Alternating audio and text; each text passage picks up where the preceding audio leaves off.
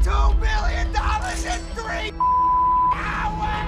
This could happen to you if you knew how to make engaging subtitles like these creators, so that you could charge $30 to $40 per edit. If you watch this video till the end, I promise you that you wouldn't need any subtitles video ever. And not only this, but I will tell you some editing mistakes which you should avoid at all cost while making subtitles. So if you are curious to know and want to learn in a very quick and easy way so that you could handle multiple high-paying clients and become the top 1% of video editors, then stick around until the very end. So this is the video which I am going to be using for this tutorial. You can download it from the link in the description. So initially, we have to generate the subtitles. You can type manually, but I would suggest to use Premiere Pro to generate subtitles, as it will take eternity to type with hands. And if you want to make a living working as a video editor, then you should stop doing it as soon as possible. But if you can't use Premiere Pro due to some reason, then just transcribe the audio using any website and copy-paste to speed up the workflow. So let's drag this video to Premiere Pro and make a new composition.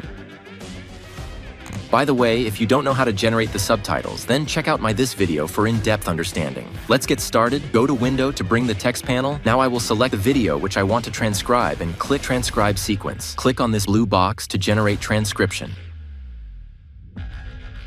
Next, click on Create Caption and copy my settings.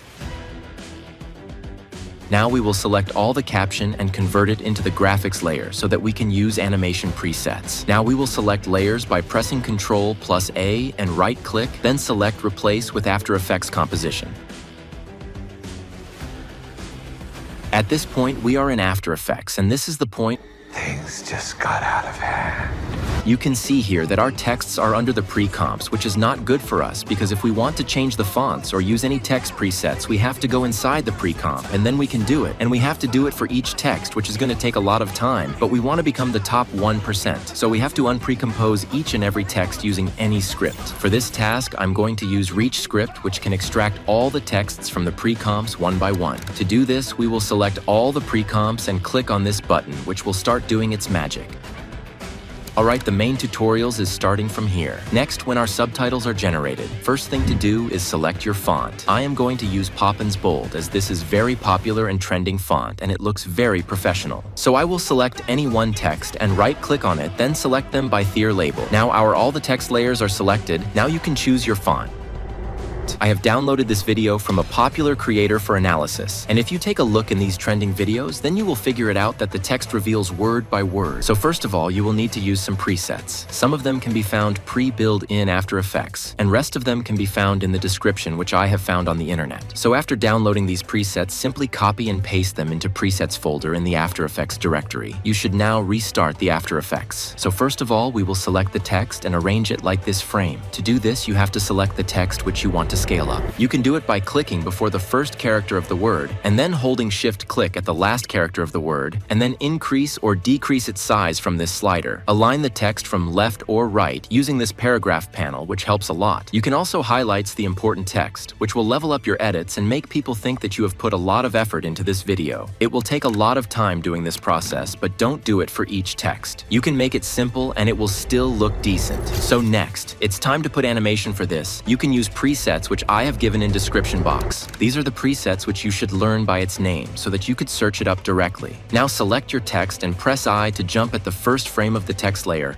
and then double-click on this preset called Fade Up Words to apply on your text layer. Now you can see our text is revealing with time, but we have to make sure that it reveals completely to do so. Click U while selecting the text layer, and now you can see the keyframes. And this last keyframe is responsible for completing the animation.